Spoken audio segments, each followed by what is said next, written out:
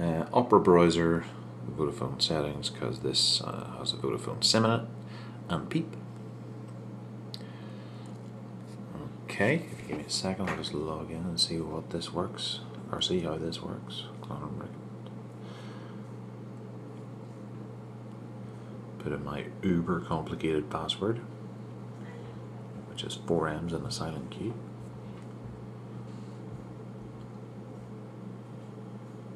I'll try and spell it correctly as well, that usually helps.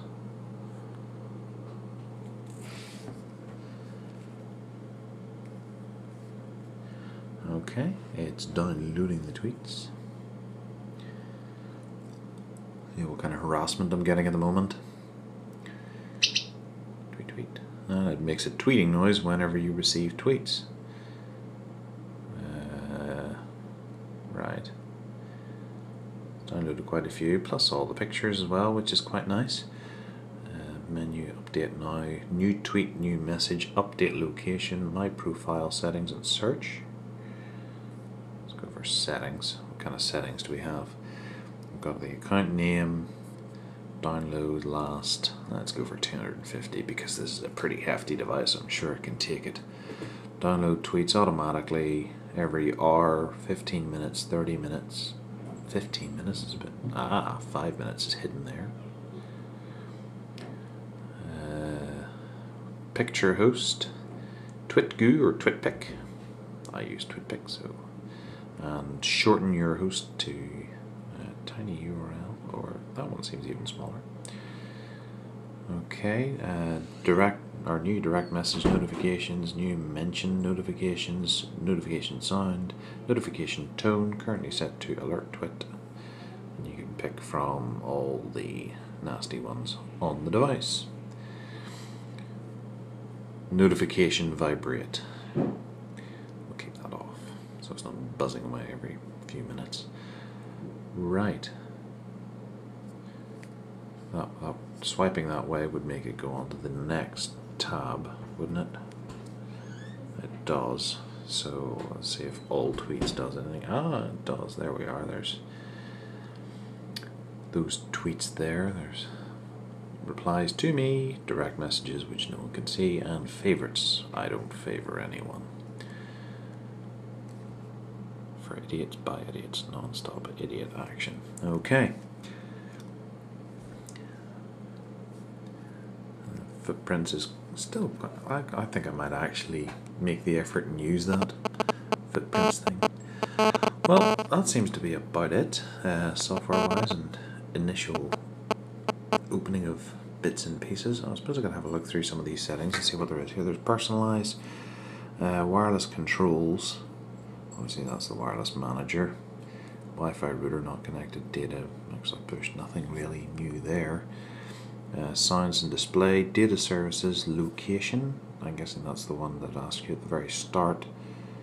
Improve location and HTC location service, automatically decline location service in all HTC software, which is unchecked. Interesting. Security, application, manage your applications, let's remove them or managed ones. SD card and phone storage. It's total storage and the used storage. And free storage. Total program. Used program, free program, and I haven't put the SD card in yet. Date and time. Pretty normal.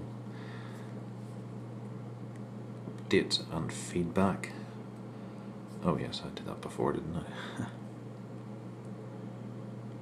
Other.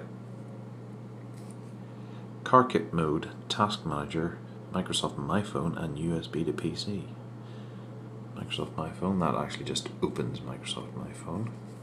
USB to PC is the screen that you would normally get when you link it to the computer via the USB cable, what it does.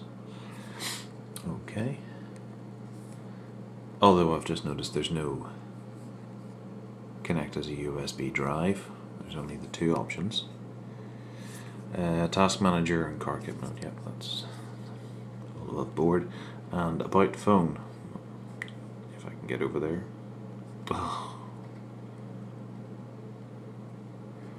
Okay, phone identity, hardware information, software information. There's the OS number for those of you who want to know which version it's running. ROM version and the ROM date. Today's Armistice Day actually, so this ROM is about 2 weeks old. Radio version, protocol version, and usage obviously is 0. Battery is now 56%. What was it, 63 whenever I first turned this on? I've paused it a few times. I haven't really done anything with the phone whilst I've paused the video. Wi-Fi has been going pretty steadily since then, although we're now on GPRS as opposed to HSDPA. Okay. Well, there you go. That's the HD2.